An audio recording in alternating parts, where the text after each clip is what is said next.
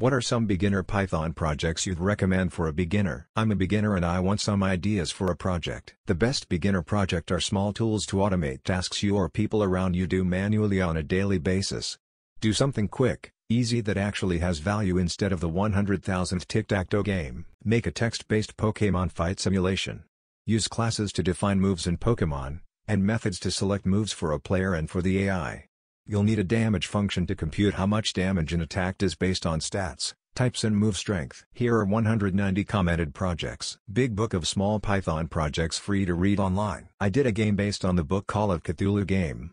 It is a book, but each event based on your choice you got to a particular page paragraph. Gave me a lot of practice in the beginning.